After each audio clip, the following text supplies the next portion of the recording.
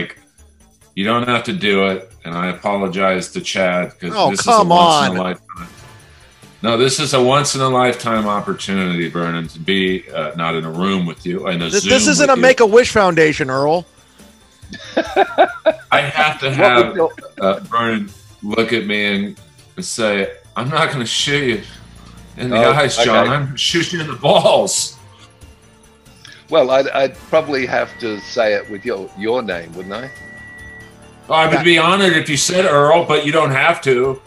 No, it'd have to be with Earl. All right, let me do it for you. All right, and we'll make it like a Hollywood. Oh, sorry. We'll make it a Hollywood scene. I'll direct. Sound, speed, rolling, and action. I'm not gonna shoot you between the eyes, Earl. I'm gonna shoot you between the balls. You know what? If someone put a bullet in my head right now, I could die and go to heaven. This was amazing. This was so much fun, Vernon. I can't thank you enough. Is there anything you want to plug